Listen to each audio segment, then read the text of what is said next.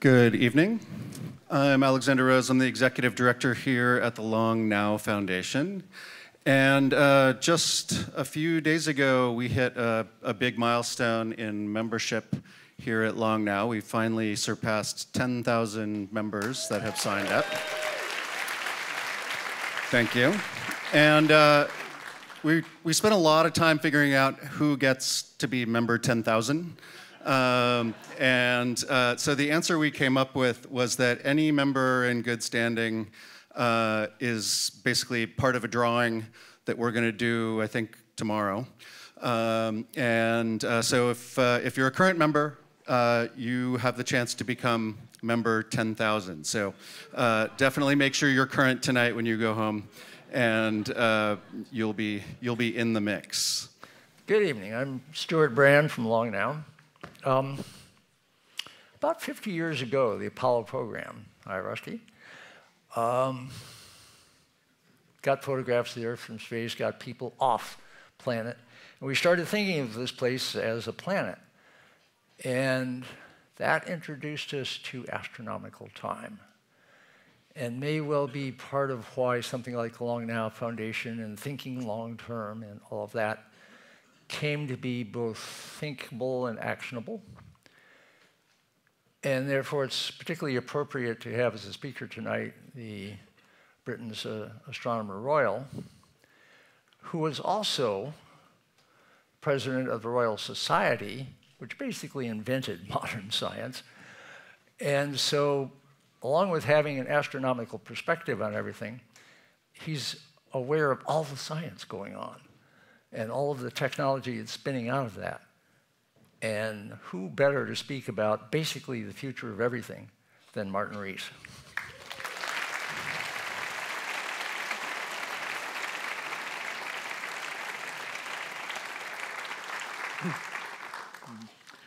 Well, thank you very much, Stuart. It's a great pleasure and privilege to be here in front of this audience, but hard to follow that wonderful movie clip.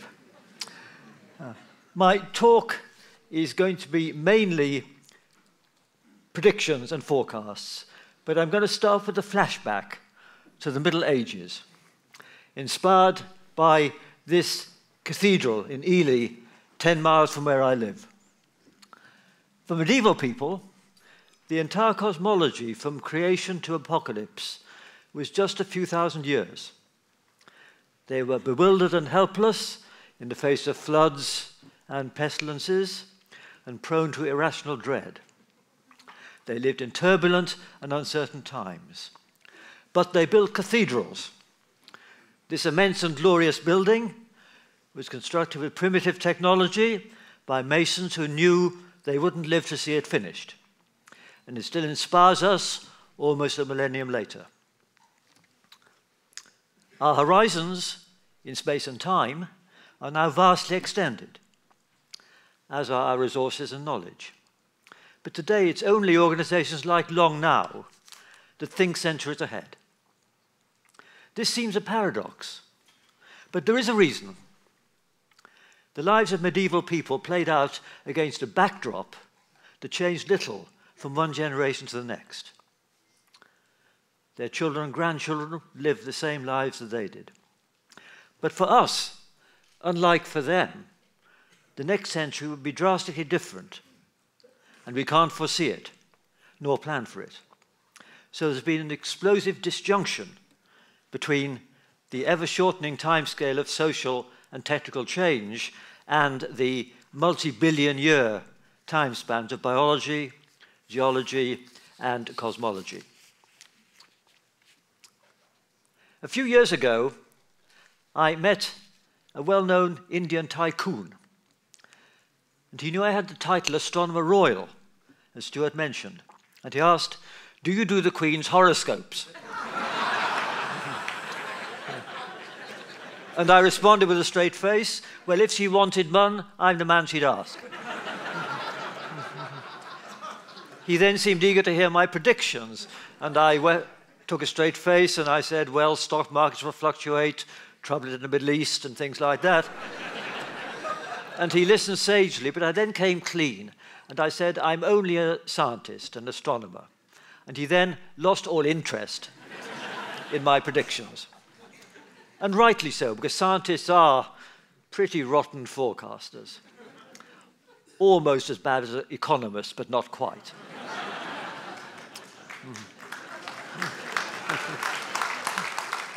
Are there no economists here? No.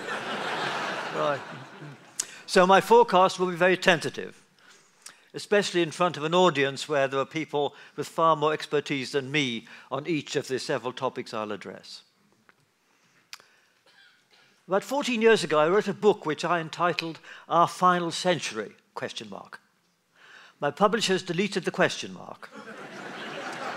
And the American publishers changed the title to Our Final Hour. I guess you guys like instant gratification and the reverse. Well, that book typecast me as a doomster and Luddite, and I've tried to counter that a bit in my new book, advertised here, by offering some scientific optimism despite political pessimism. And the theme is this: the Earth existed for 45 million centuries, but this century is special. It's the first when one species, namely ours, has the planet's future in its hands. We're deep in the Anthropocene. We could irreversibly degrade the biosphere, or we could trigger the transition from biological to electronic intelligence. Or our misdirected technology could cause a catastrophic setback to civilization. We've had one lucky escape already. At any time in the Cold War, when armaments escalated beyond all reason, the superpowers could have stumbled towards Armageddon through muddle and miscalculation. And that threat is merely in abeyance. Nuclear weapons are based on 20th century science. I'll focus later in my talk on 21st century sciences, bio, cyber, robotics, and space, which all offer huge potential benefits, but also expose us to novel vulnerabilities. But before that, let's focus on the long-term threats that stem not from conscious decisions, but from humanity's ever heavier collective footprint. Because here, even with a cloudy crystal ball, there are some things we can predict. For instance, by mid-century, the world will be more crowded. 50 years ago, world population was about 3.5 billion. It's now about 7.6 billion. And the growth's been mainly in Asia and Africa, as shown in this map, where regions are scaled in proportion to their growth in the last 30 years. But the growth is slowing. The number of births per year worldwide actually peaked a few years ago. Nonetheless, population is going up in some areas, and world population is forecast to rise to about 9 billion by 2050. That's partly because most people in the developing world are young, and they're yet to have children, and they live longer. The age histogram in the developing world, on the left, lots of young people, will become more like the one on the right for Western Europe, where the birth rate has not increased and most people live a long time. And as the upper part of the left-hand one fattens up, that will give a big rise in population, even if the birth rate doesn't go up. And the main growth is in East Asia, and it's there that the world's human financial resources will become concentrated, which will actually end 4 centuries of North Atlantic dominance. And the other big change is there's more urbanization. And to prevent megacities becoming turbulent dystopias will surely be a major challenge to governance. Population growth seems under-discussed, partly perhaps because of doom-laden forecasts by, for instance, Paul Ehrlich and the Club of Rome, which proved off the mark. Also, some deem population growth to be a taboo subject, tainted by association with eugenics in the 20s and 30s, with Indian policies under Indira Gandhi, and more recently with China's hardline one-child policy. As it's turned out, contrary to the worst predictions, food production and resource extraction have kept pace with rising population. Famines still occur, but they're due to conflict or maldistribution, not overall scarcity. But the capacity of the world to cope depends on lifestyle. It couldn't sustain its present population if everyone lived as profligately as the better-off Americans do today, each using as much energy and eating as much beef. On the other hand, 20 billion could live sustainably with a very ascetic quality of life if all adopted a vegan diet, didn't travel, lived in small high-density apartments, and interacted via super internet and virtual reality. This scenario is fairly improbable, obviously, and certainly not alluring. But the spread between these two indicates it's naive to quote one headline figure for the world's carrying capacity. To feed 9 billion by mid-century will require improved agriculture, low-till, water-conserving and perhaps GM crops, and maybe dietary innovations, converting insects, highly nutritious and rich in proteins, into palatable food, and making artificial meat. Really great new technology. And to quote Gandhi, there'll be enough for everyone's need, but not for everyone's greed. Population trends beyond 2050 are harder to predict because enhanced education and empowerment of women, surely a benign thing in itself, could reduce fertility rates where they're now highest. But the demographic transition, so-called, hasn't reached parts of India and sub-Saharan Africa.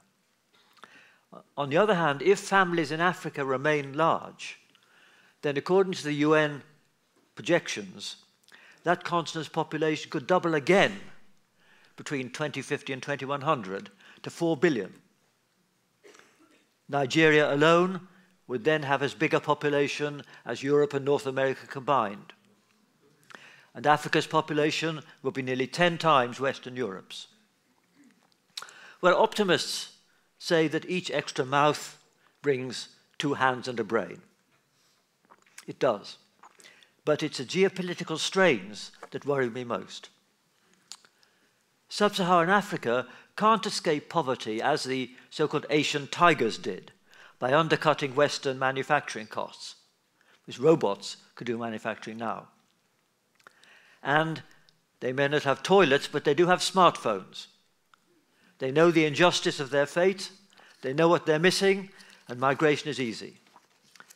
This is a recipe for instability, for multiple mega versions of the tragic boat people crossing the Mediterranean today.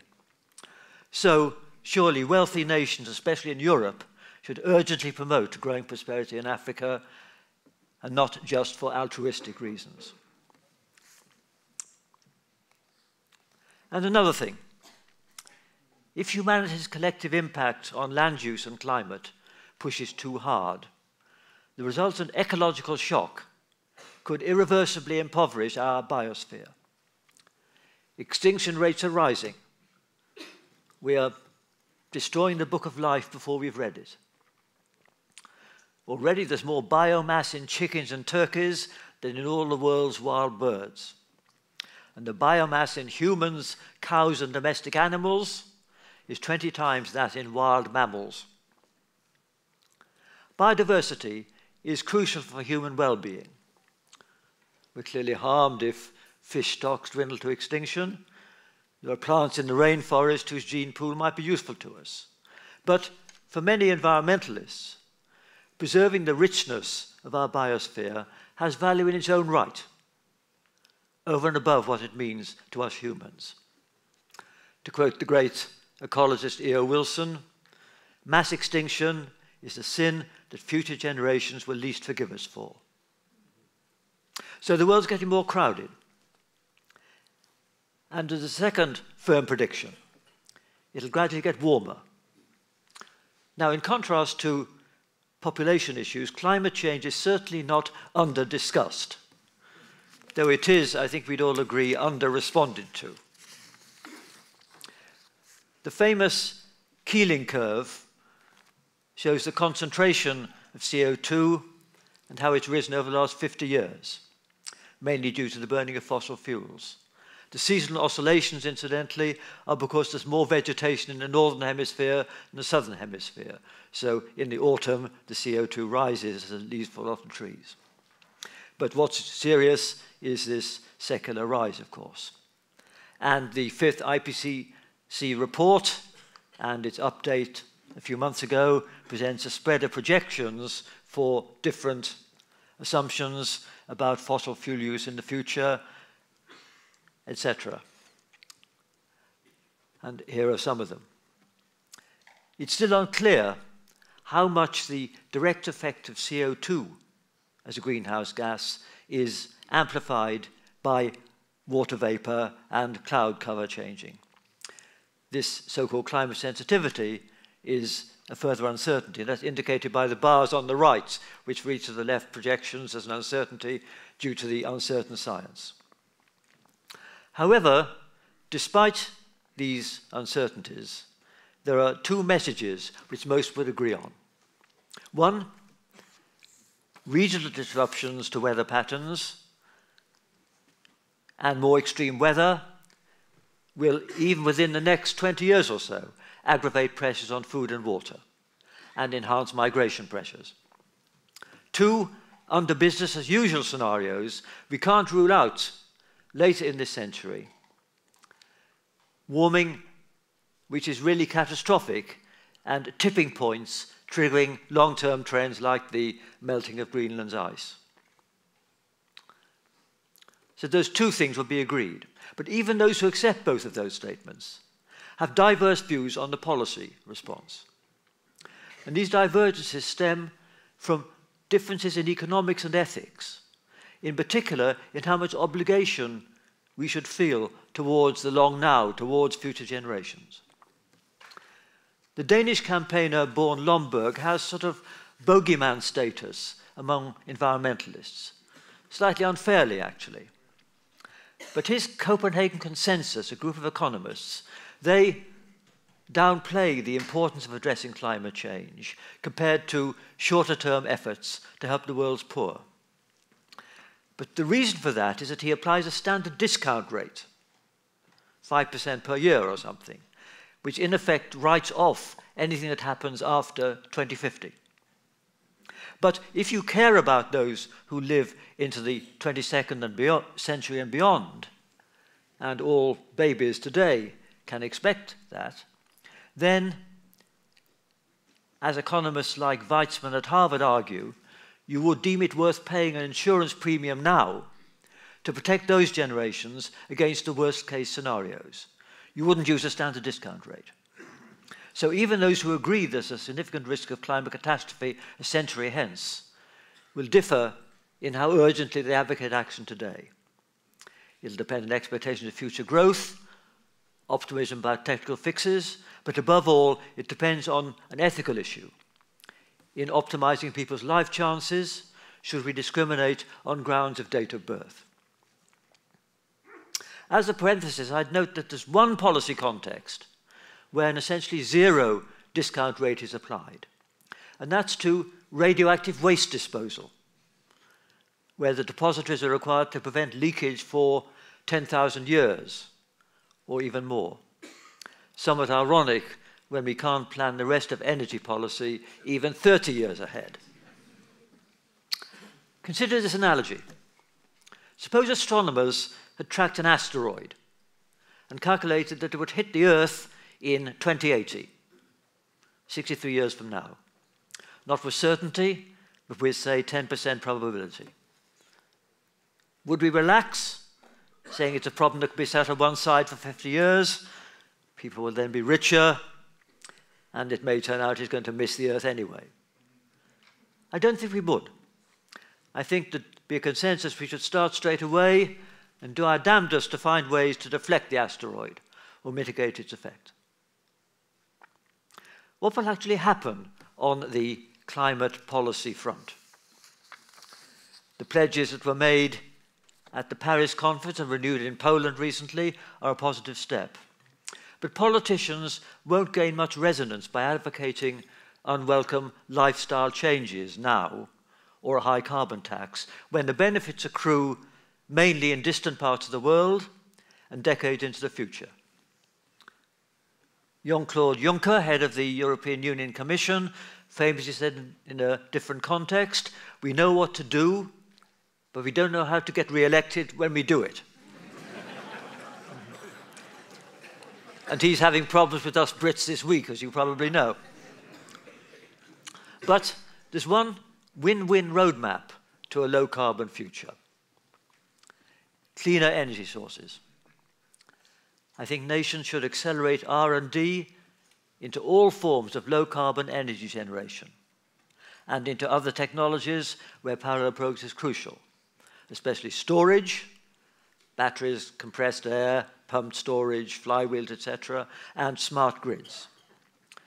The faster these clean energies advance, the sooner will their prices fall, so they become affordable to, for instance, India, where they certainly need more generating capacity, where the health of the poor is now jeopardized by smoky stoves burning wood and dung, and where there will otherwise be pressure for them to build coal-fired power stations. Sun and wind are, of course, the front runners, but other methods have geographical niches. Geothermal power in Iceland, for instance, and tidal energy is attractive where the topography induces especially large amplitude tides. And in fact, in my country, Britain's west coast is one such place, and there are proposals for tidal barrages and lagoons. But because of local intermittency, especially with sun and wind, we need continental-scale DC grids. In Europe, to carry solar energy from Morocco and Spain to less sunny northern nations, and east-west to smooth peak demand over different time zones in this country and indeed in Eurasia, and maybe the latter should be part of China's Belt and Road Initiative.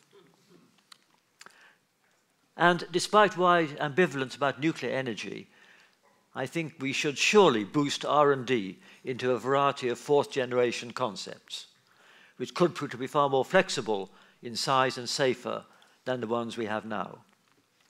And the potential payoff from fusion is so great it's surely worth continuing experiments and prototypes. It would be hard to think of a more inspiring challenge for young engineers than devising clean and economical energy systems for the world.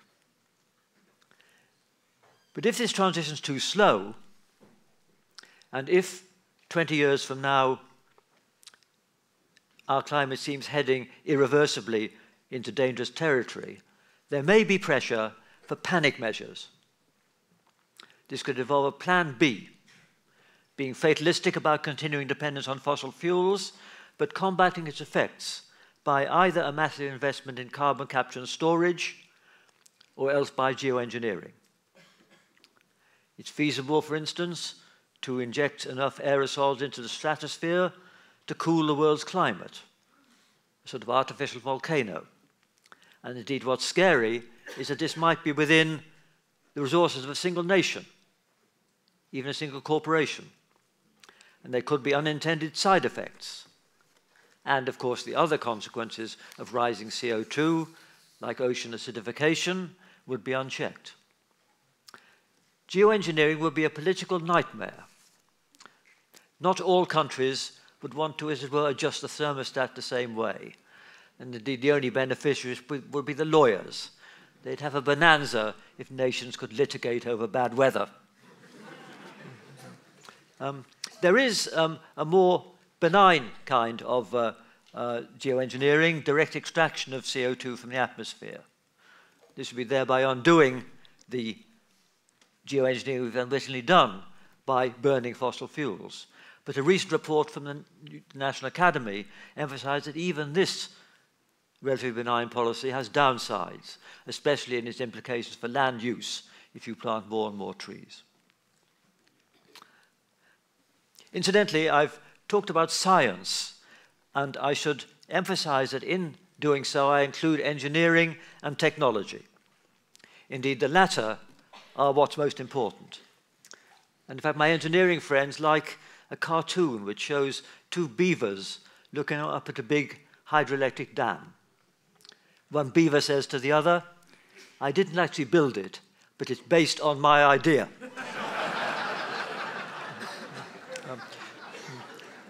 Armchair theorists like me should be very modest compared to those who build things that work and meet public demand.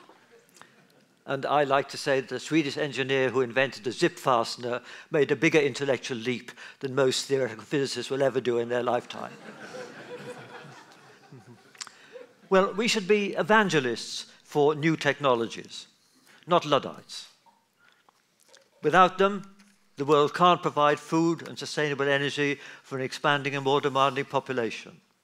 But we need wisely directed technology. Indeed, some are anxious that it's advancing so fast that we may not properly cope with it, and that we'll have a bumpy ride through this century. And my book expands on these concerns.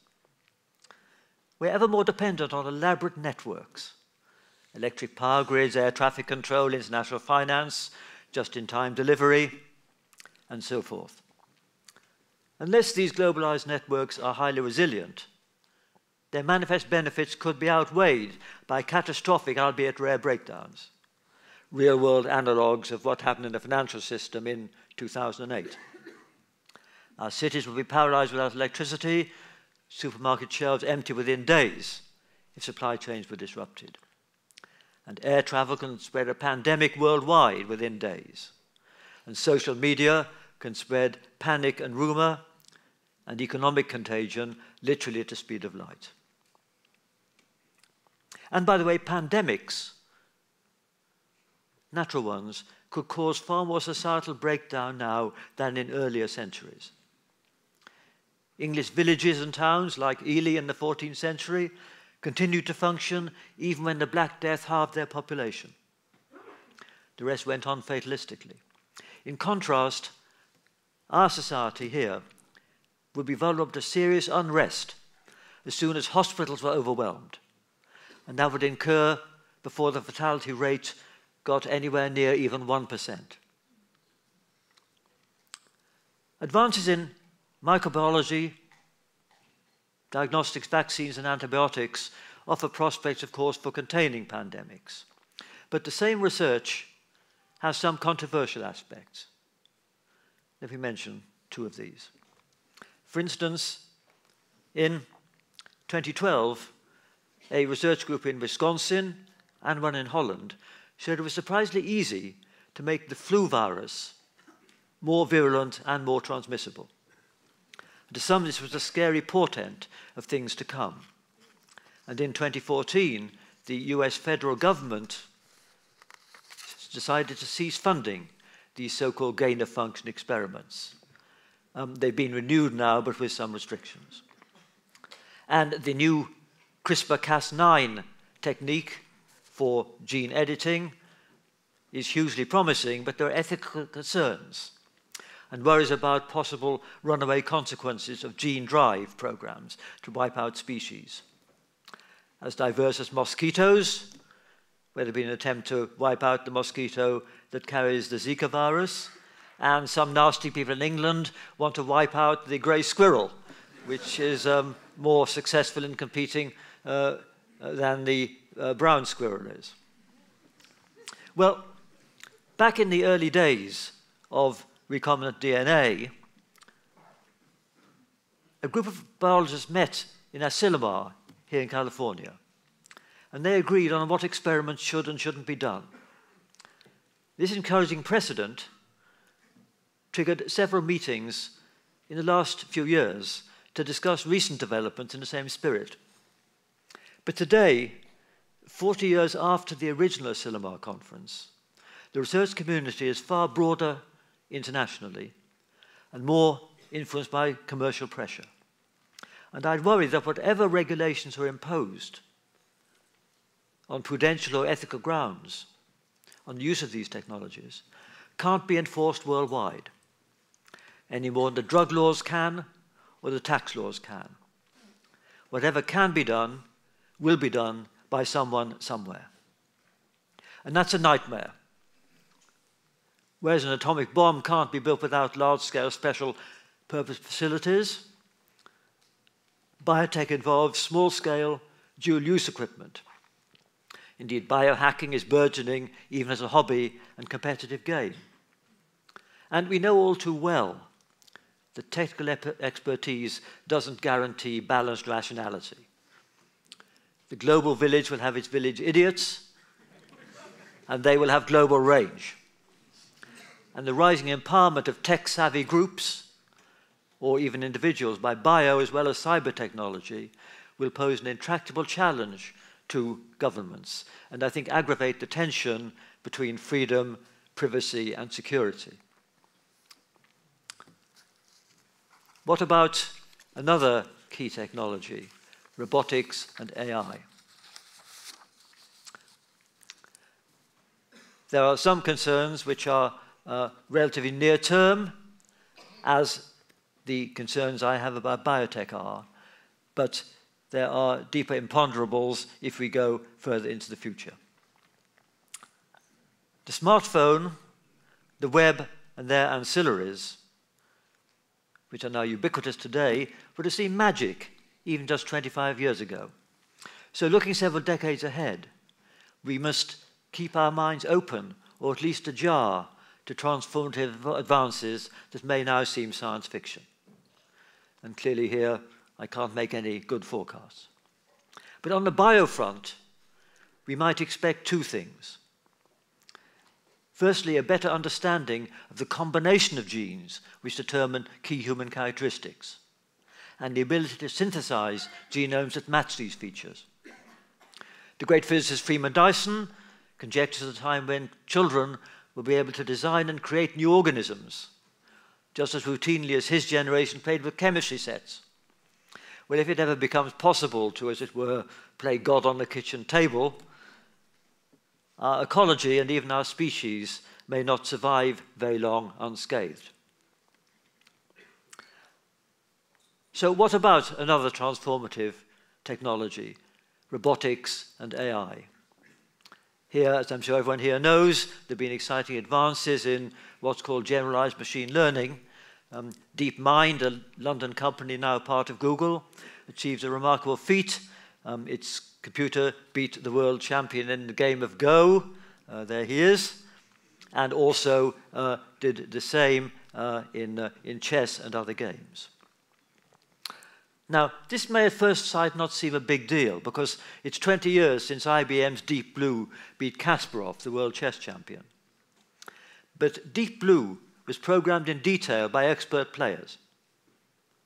In contrast, the machine that played Go and chess recently was given just the rules and gained expertise by playing hundreds of thousands of games against itself.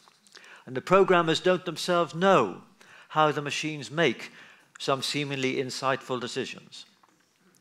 And it is, of course, the speed of computers which allows them to succeed by these brute force methods. And indeed, to learn anything. They learn to identify dogs, cats, and human faces by crunching through millions of images, not the way babies learn. And they learn to translate by reading millions of pages of multilingual text. In Europe, they're given EU documents because their boredom threshold is infinite. And they succeed by reinforced learning on these big training sets. But learning about human behavior involves observing actual people in real homes or workplaces. And the machine would feel sensorily deprived by the slowness of real life and would be bewildered. To quote Stuart Russell, a leading AI theorist here at Berkeley, I quote, "It could try all kinds of things, scrambling eggs, stacking wooden blocks, chewing wires, poking its finger into electric outlets. But nothing will produce a strong enough feedback loop to convince the computer it was on the right track and lead it to the next necessary action. And robots are still clumsier than a child in moving pieces on a real chessboard. They can't jump from tree to tree like a squirrel. though a Boston Dynamics robot called Handel can do backflops, apparently. But sensor technology is, of course, advancing fast. And even though the Go-playing computer used hundreds of kilowatts of power, the brain of its human challenger uses about 30 watts, just a light bulb. And he can do many other things apart from just play Go. Well, what will AI do? It won't just take over manual work. Indeed, plumbing and gardening will be among the hardest jobs to automate. But it'll do routine legal work, medical diagnostics, even surgery. And the big social and economic question is this: will the new machine age be like earlier disruptive technologies, the car, for instance, and create as many jobs as it destroys? Or is it really different this time? Well, I think the answer to that will depend on economics and politics, because the money earned by the robots will surely generate huge wealth for an elite and a few companies. But I suggest in my book that to preserve a healthy society will require massive redistribution of that income to ensure that everyone has at least a living wage. This shouldn't be just a handout, but should be achieved by creating and upgrading public service jobs where the human element's crucial, which are now undervalued, and where demand is huge. Above all, carers for young and old, but also custodians, gardeners in public parks and so forth. But caring for the old people is something where there's huge demand that's unmet, and it's frankly a more dignified job for a human being than working in an Amazon warehouse or in a factory. This transition, which requires massive redistribution of wealth, I can see this happening in Scandinavia and in China, but there might be ideological barriers in this country. But let's look still further ahead in robotics. How human-like will they be? AI can, of course, cope with fast-changing networks, traffic flow, electric grids, etc. And the Chinese could have an efficient planned economy of a kind that Marx could only dream of. And in science, too, perhaps AI can help us to find the recipe for a high-temperature superconductor, or settle whether string theory can really describe our universe, because the geometry is just too complicated for humans to work through. If robots could not only do calculations, but observe and interpret their environment as adeptly as we do, they would truly be perceived as intelligent beings to which or to whom we can relate. And of course, such machines pervade movies and popular culture. So we'd have to ask, would we have obligations towards them? We worry if our fellow humans and even animals can't fulfill their natural potential. So should we feel guilty if our robots are underemployed or bored? And what if a machine develops a mind of its own? Would it stay docile or go rogue? The popular culture portrays a dark side, where AI gets out of its box, infiltrates the Internet of Things, and pursues goals misaligned with human interests, or even treats humans as an encumbrance. Some AI pundits take these concerns seriously and think the field already needs guidelines, just as biotech surely does.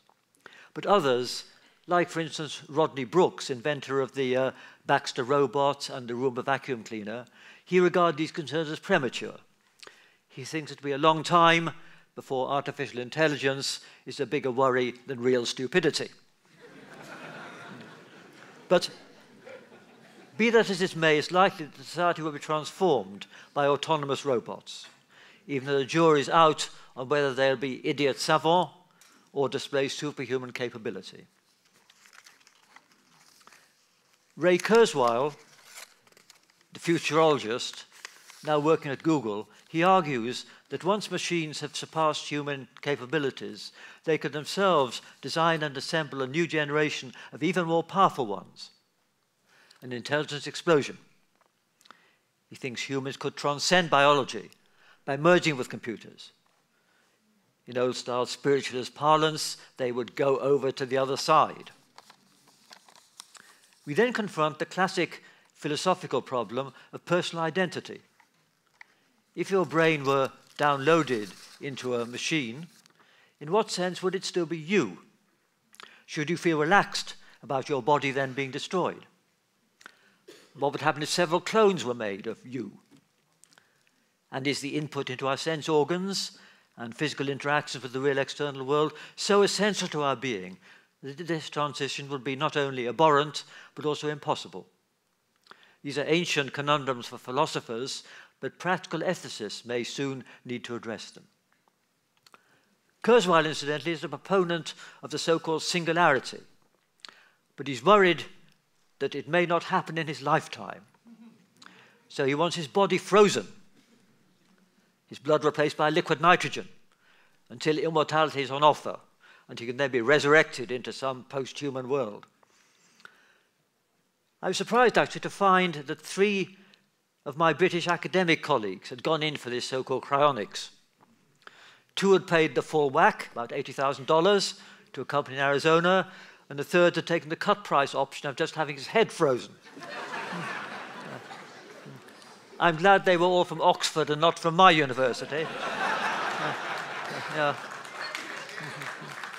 And I told them I'd rather end my days in an English churchyard than an American refrigerator. Yes. But of course, more seriously, research on aging is being seriously prioritized. We have to ask here, will the benefits be incremental, or is aging a disease that can be cured? Dramatic life extension will plainly be a real wild card in population projections with huge social ramifications. But it may happen, along with human enhancement in other forms. It's at least surely on the cards that human beings, their mentality and their physique, may become malleable through the deployment of genetic modification and cyborg technologies. Moreover, this future evolution, the kind of secular intelligent design, would take only centuries, in contrast to the thousands of centuries needed for Darwinian evolution. And this is a game changer. When we admire the literature and artifacts that have survived from antiquity, we feel an affinity across a time gulf of thousands of years with those ancient artists and their civilizations. But we can have zero confidence that the dominant intelligences a few centuries hence will have any emotional resonance with us, even though they may have some algorithmic understanding of how we behave. And now I turn to another technology, space. This is where robots surely have a future, and where I will argue changes will happen fastest and should worry us least. During this century, the whole solar system will be explored by swarms of miniaturized probes, far more advanced than the wonderful Cassini, designed in the 1990s, which spent 13 years exploring Saturn, or the NASA probe, or the ESA European probe that went to this comet and landed a robot on it, or the NASA probe that sent back these pictures of Pluto, 20,000 times further away than the Moon, and of course more recently of this minor planet 1 billion miles further away still. Think back to the computers and phones of the 1990s, when these probes were designed, and realize how much better we can do today. The next step will be the deployment in space of robotic fabricators, which can build large structures, for instance, giant telescopes with huge gossamer-thin mirrors assembled under zero-G. A feasible goal for such an instrument, incidentally, would be to resolve an image of an Earth-like planet around another star. And I think a nice target would be to do this by the year 2068. the centenary of the iconic Earthrise image I showed earlier of our Earth taken from lunar orbit. A picture of another Earth around another star will be a new iconic image. But what about manned spaceflight? The practical case gets ever weaker with each advance in robotics and miniaturization. So will it have a resurgence? It's nearly 50 years since Neil Armstrong's one small step, and I cherish this picture signed for me a few years ago by 7 of the Apollo astronauts. In the 1960s, there was, of course, a space race against the Russians. NASA got about 4% of the federal budget. And had that pace continued, there had been footprints on Mars long ago. But once the race to the moon was won, there was no motivation, and I think the NASA budget is now about 0.6% of the budget. But hundreds more have ventured into space, but anticlimactically, they've done no more than circle the Earth in low orbit, mostly in the International Space Station. And this, frankly, only makes news when something goes wrong. When the loo fails, for instance, or when they perform stunts, such as the Canadian Chris Hadfield playing his guitar and singing. So will there be any inspirational Apollo-type projects in future? There's no denying that NASA's Curiosity and its recent successor, trundling across the surface of Mars, may miss startling discoveries which no human geologist would overlook. But machine learning is advancing fast, as is sensor technology. In contrast, the cost gap between manned and unmanned missions remains huge. NASA's manned program, ever since Apollo, has been impeded by public and political pressure into being very risk-averse.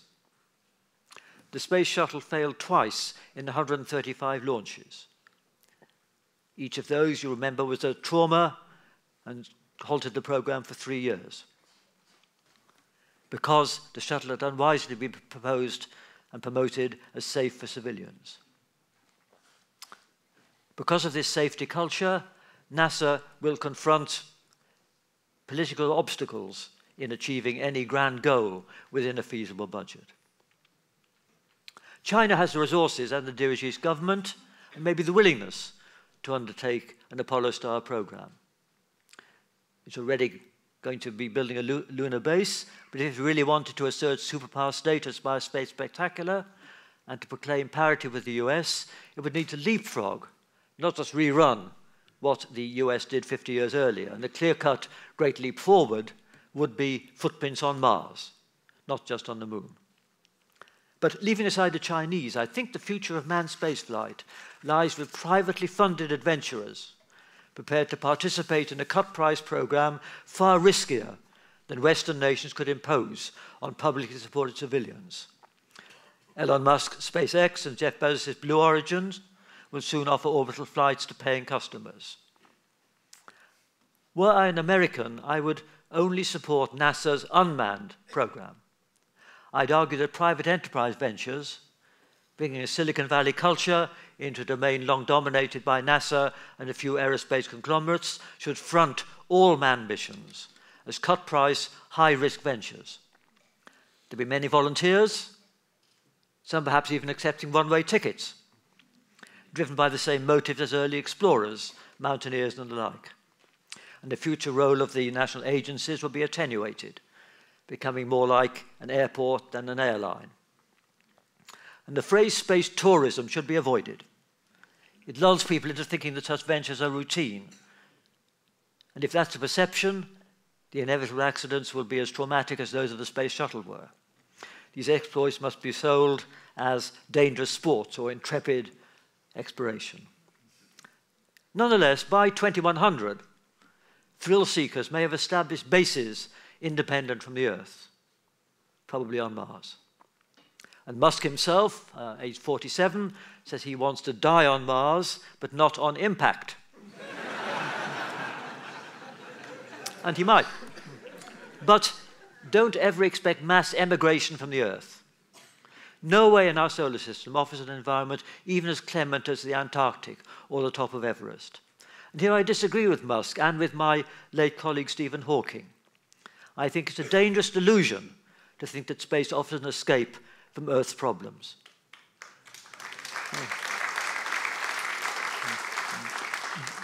Dealing with climate change on Earth is a doddle compared to terraforming Mars.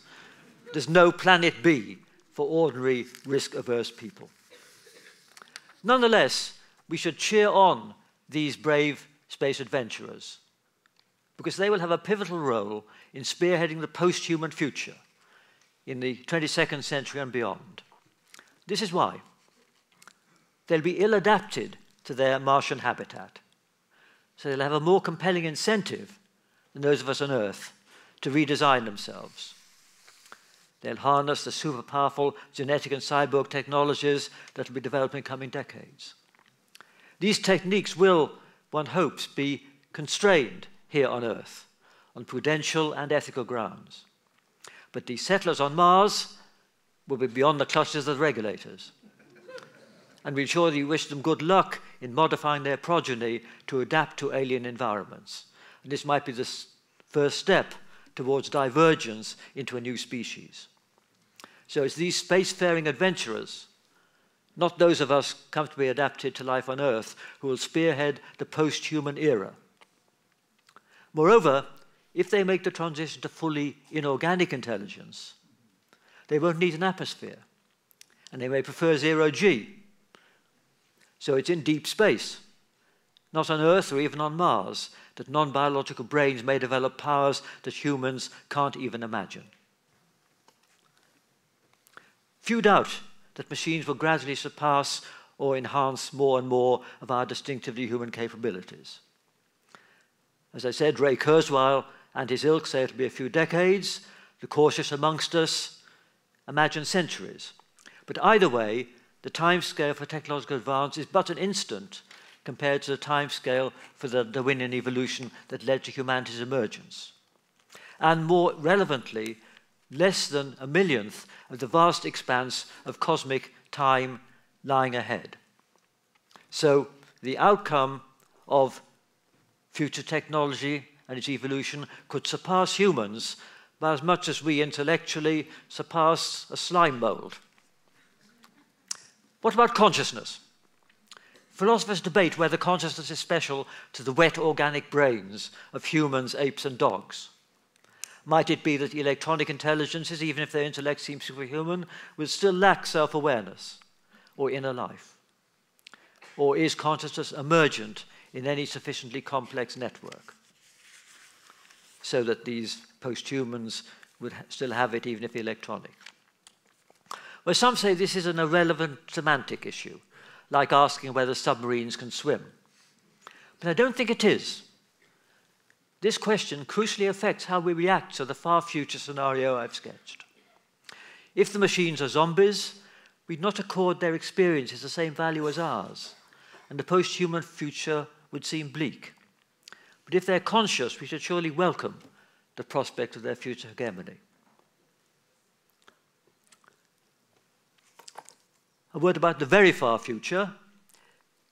Even if life had originated only on the Earth, it need not remain a trivial feature of the cosmos, because there's enough time for it to start a diaspora whereby ever more complex intelligence spreads through the whole galaxy. Vast self-reproducing machines, transmitting DNA, instructions for 3D printers or such like.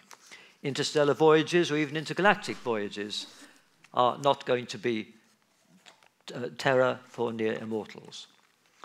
But this raises the question which astronomers are most often asked.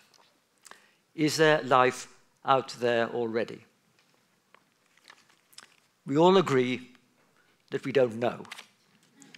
Well, not quite all. I mean, I and other astronomers get letters from people who've met the aliens, been abducted by them. And I tell such people, do they really think that having traversed interstellar distances, the aliens would just meet one or two well-known cranks and go away again?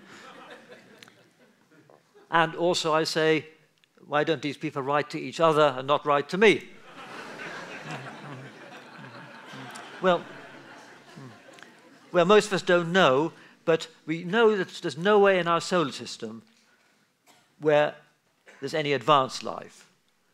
But there may be some simple life. There may be freeze-dried bacteria on Mars. There may be creatures swimming under the ice on Saturn's moon Enceladus.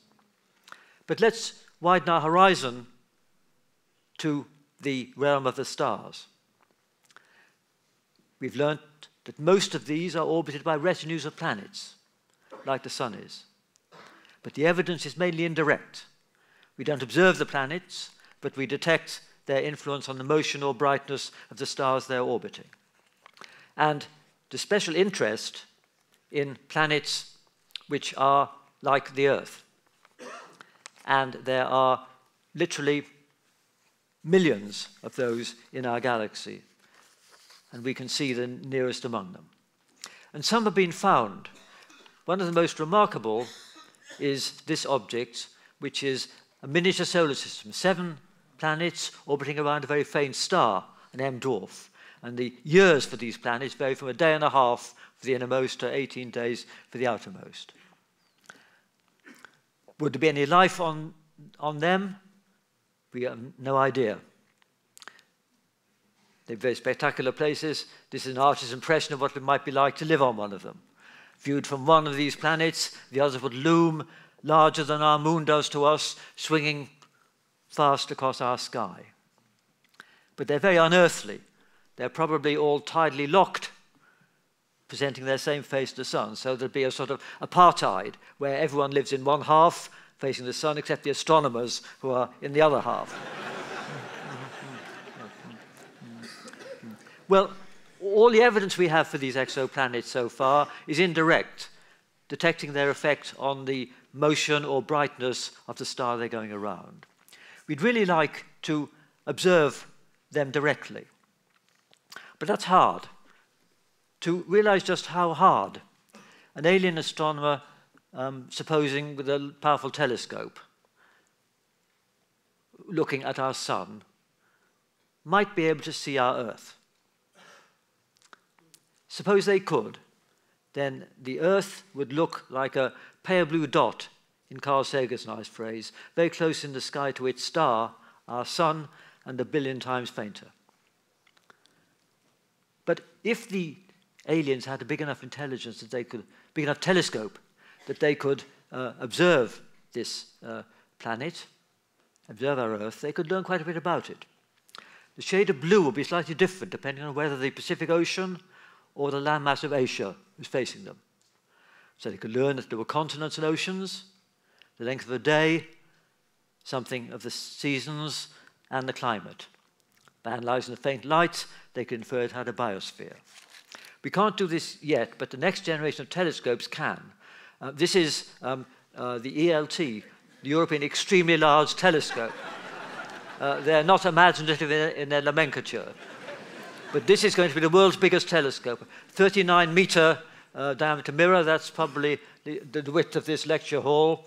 And that will be able to make observations like I've envisaged of our Earth, of Earth-like planets around other stars.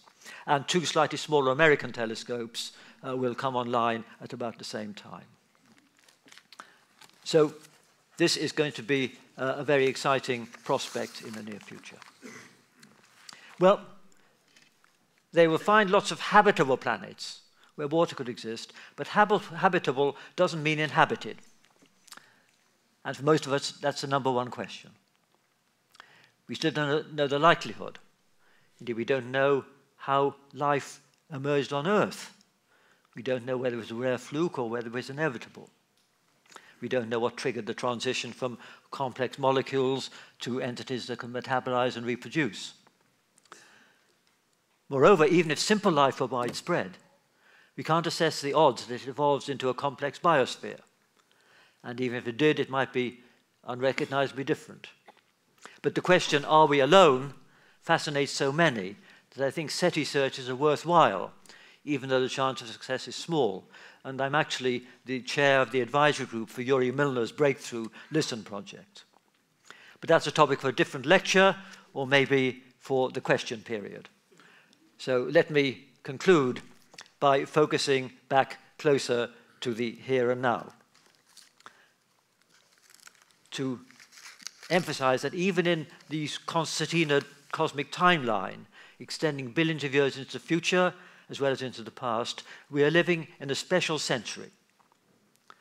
The first in Earth history when one species is empowered to control the fate of the entire biosphere.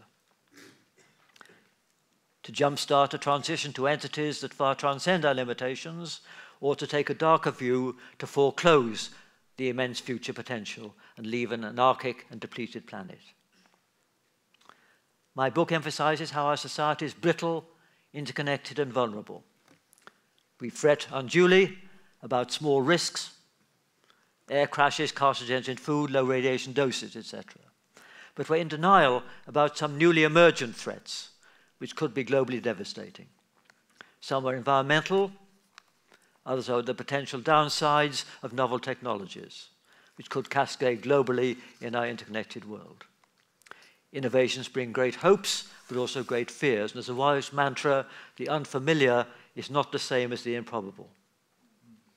So how can we forestall catastrophes and ensure a brighter future? The trouble is that even the best politicians focus mainly on the urgent and parochial and getting re-elected. This is an endemic frustration for those who've been official science advisors in government.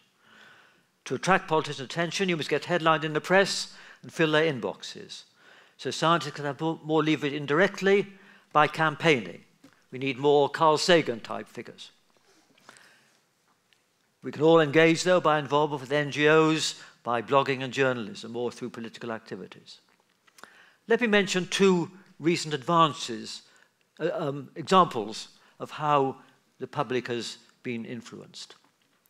In 2015, there was a papal encyclical which had a worldwide influence in the lead-up to the Paris Climate Conference, saying that humans had a duty to the environment. There's no gainsaying the Church's global reach, its long-term vision and concern for the world's poor.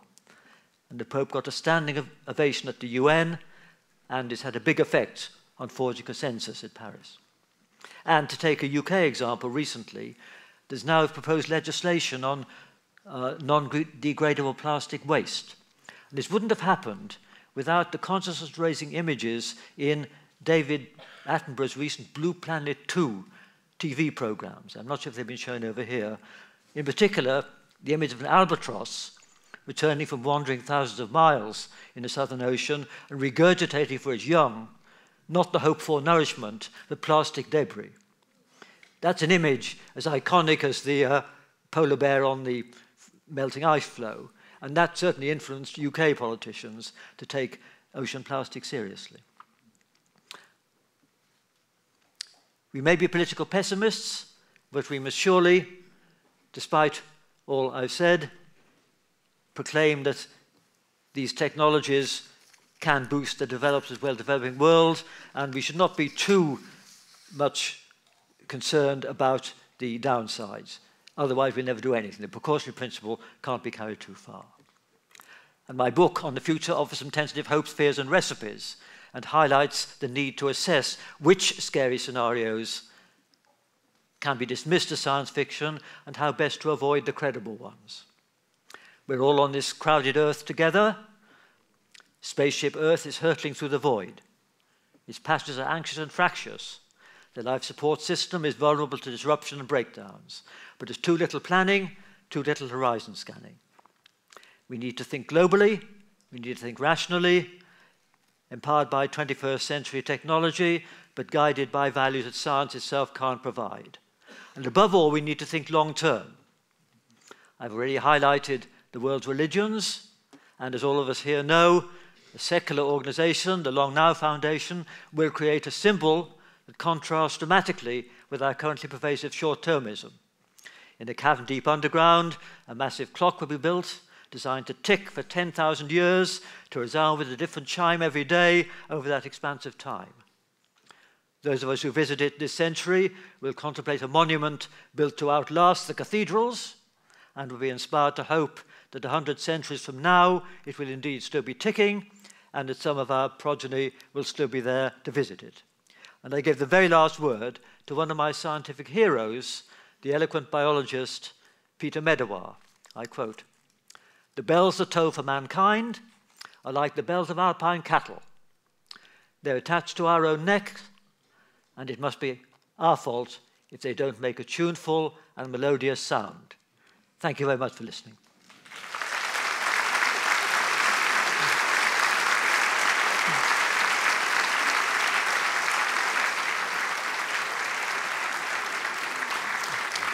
Right?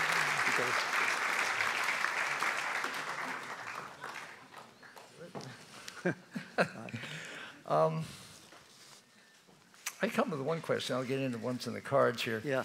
You're especially good on astronomical risks and non-risks. And we have a couple people from the Foundation B612 here who will make sure that asteroids will not be the threatening thing that happened 66 million years ago. And so we're probably fine on that for the foreseeable future as long as they get properly funded. But I wonder about comets. Comets are so unlike asteroids. They come out and I've heard some very bleak scenarios of, boy, if a comet comes, it's too fast, it's too surprising, we can't do anything about it, and blam, we're dead. Yes. How about that? Well, it's certainly the case that you can't predict them so far in advance because they come in from deep space and their orbits aren't quite so predictable. And so it would be harder to forecast which ones are going to be dangerous. They're probably less likely than asteroids, but I think it's great what's being done to identify asteroids and risk their risks, because asteroids are the risks that we can most easily quantify. We know roughly how many there will be of different sizes and what they will do.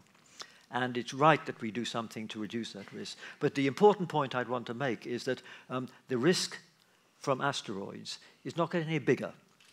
It's the same for us as it was for the Neanderthals, indeed for the dinosaurs. So it's non-zero, but it's steady. Whereas the kind of risks that I'm concerned about, which I focused on, are those we're creating, which are getting bigger and bigger year by year, and where we don't have a long time base to assess how likely they are. And we can't be complacent we'll survive them for the long term. So although we should worry about the astronomical risks, they don't keep me awake at night. It's the others which are larger risks already and growing with time. Neutron stars, things like that, setting off nearby. Well, they could happen, but very unlikely. Yeah. Okay, here's a question. Famous last words. Don't worry, no one would hear them, no one would care Yeah. Nikki Galinis, it looks like, says national policy reactions are central to a lot of your themes, these human-caused threats. What do you think is the future of the nation state in all of this, if any?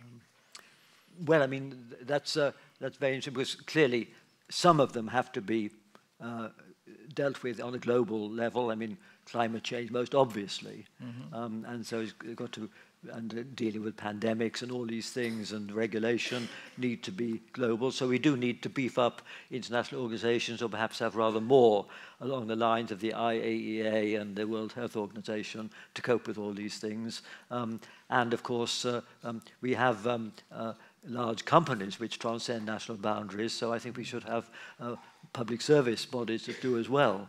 And so we certainly need more of that. So national boundaries are not enough. But of course, to generate enthusiasm for these goals can perhaps be done at the national level. And so it could be that we can help as citizens to activate our own politicians, maybe the state level or city level, if not the federal level, and do that more effectively than directly trying to have a global effect. I wonder, the United Nations sort of was a result of a world war, the Second World War, and there was a sense of global threat that emerged from that, and then the United Nations was a response to try to keep a global peace going. Climate change is a global threat of quite a different order than the rather episodic World War II. Is that headed in the direction of a global governance which is much more strict than what we have now? Well, it needs it, but of course the problem with climate change is the threat is long-term.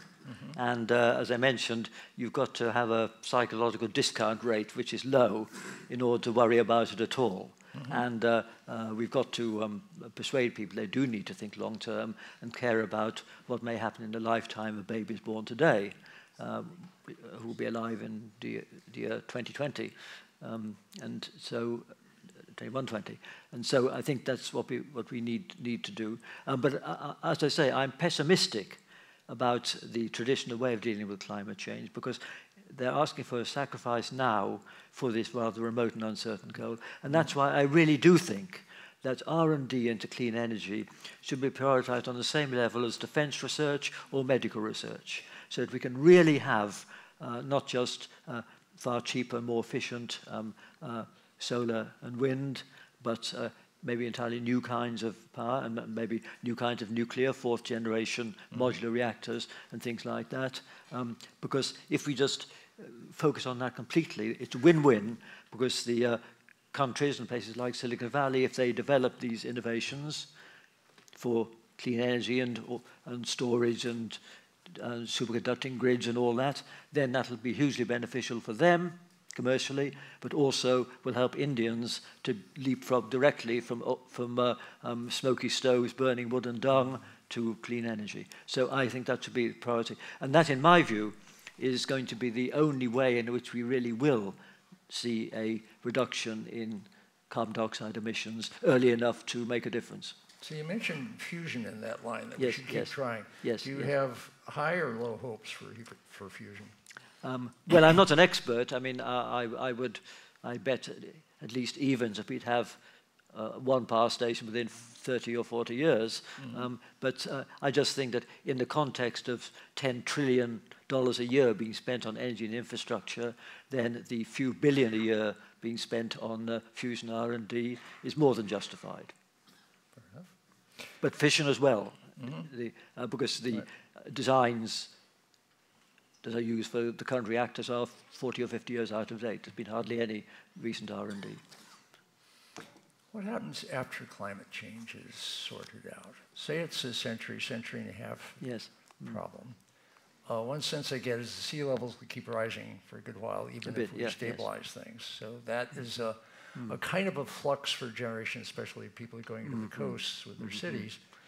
So in a sense, we're looking at a continually changing Earth, even if we get the fossil fuel emissions and so on under control. How do you see that playing out over time? Well, I think if it's slow enough, we can cope with it. I think the other point is that if countries get more developed, then they can cope with it like the Dutch clearly can. But clearly, it's going to be long term. But I think other things we need to worry about are going to be whether the population stabilizes, whether we can preserve biodiversity, etc. So there'll be all these issues because we were putting different kinds of pressures on the planet.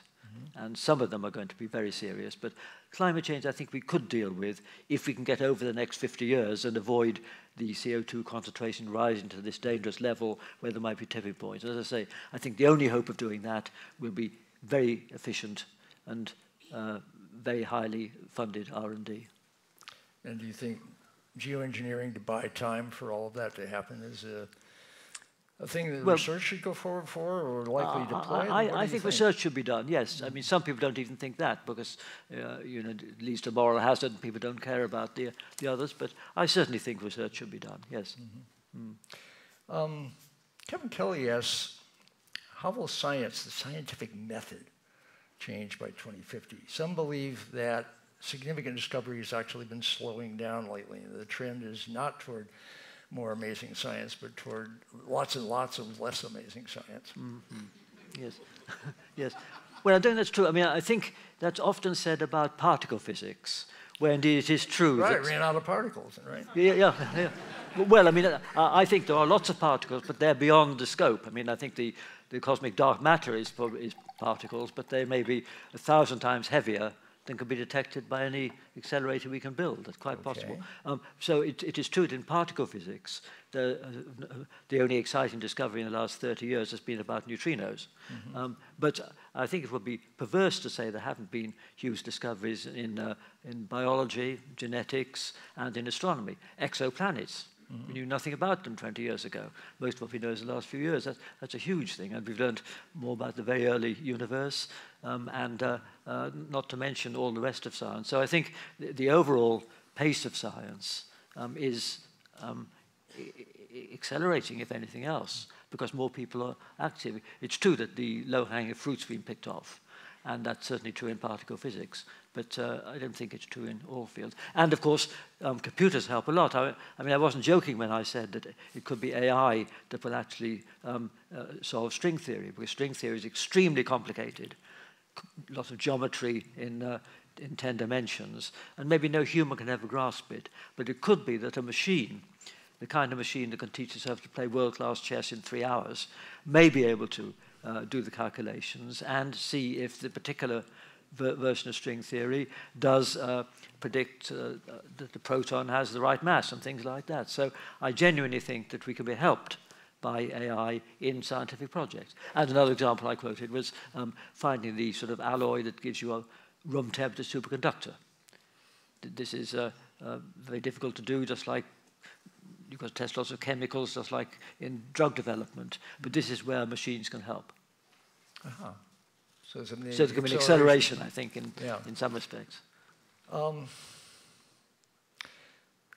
Could I make one other point, which is that there may, despite all that, be some important physical ideas which are just beyond our human brain. Just like a monkey can't understand quantum theory, there may be some fundamental aspects of nature which we're not even aware of and couldn't understand if we were. You're 76, I'm 80. Here's a question about life extension. Don't rub it in. On the contrary, I think your wise perspective has to do with your age. You know, would you have been able to, at the age of 30, typical age here in San Francisco, have had any of the insight that you've been laying on us today? No. I don't know. You'll check it. Anyway, here's a question. It's anonymous. Life extension, including cryonics, means older adults today you can expect to be here in the 22nd century. Very interesting statement. If people don't use a low discount rate for themselves, isn't that interesting as we get longer-lived people as time goes by? And that, in a sense, long-term thinking comes with longer-lived people. I think it does, but I think many people, if they're not going to live a long time, they do care about their children and grandchildren.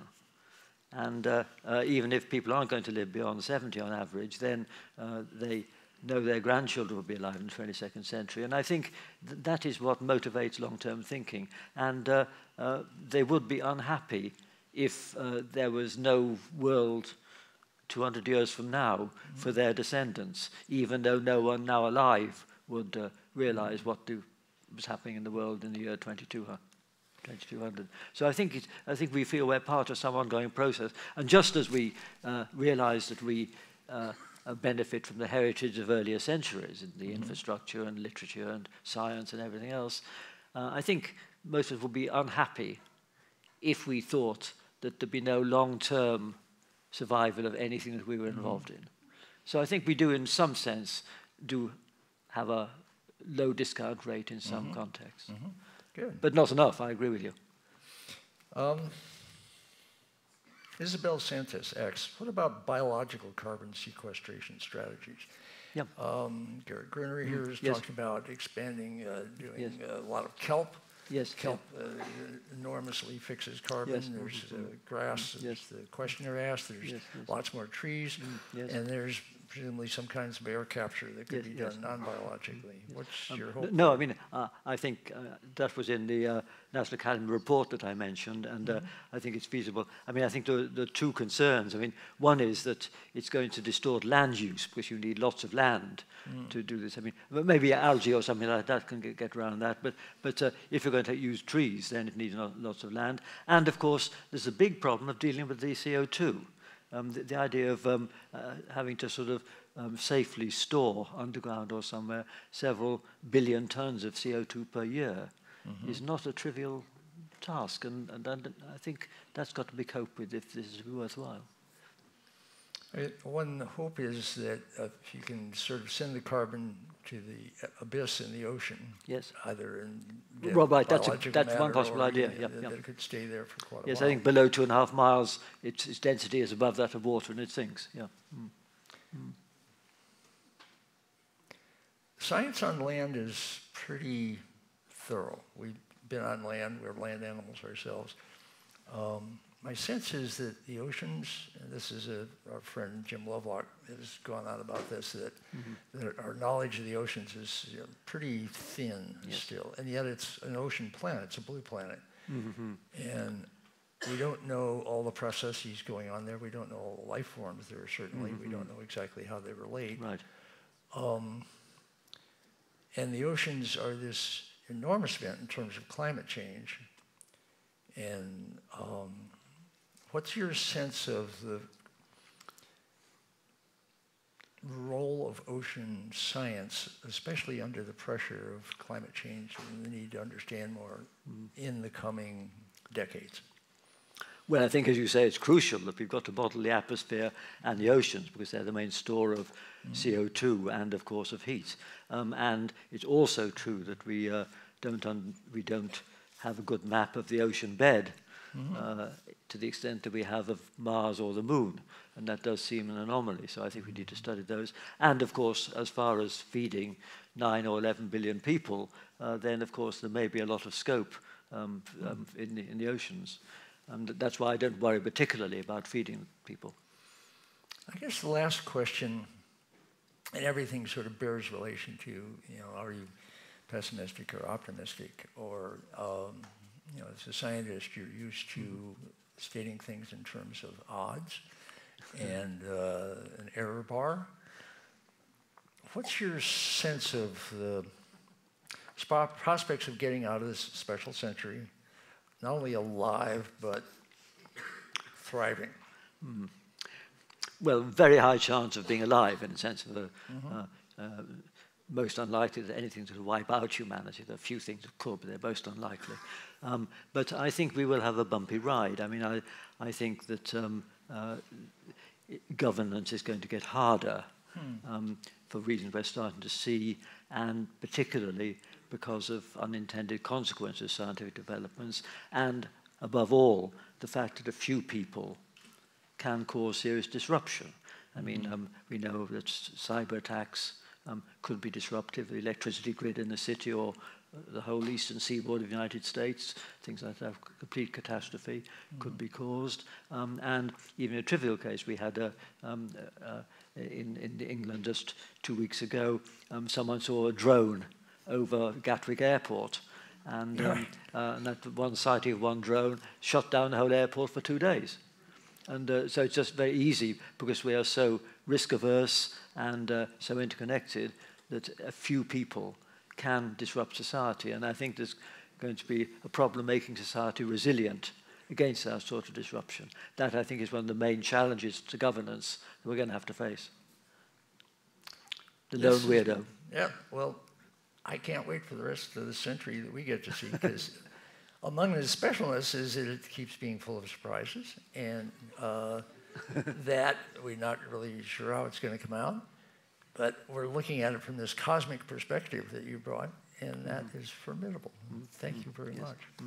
Well, thank you. Thank you very much. Right.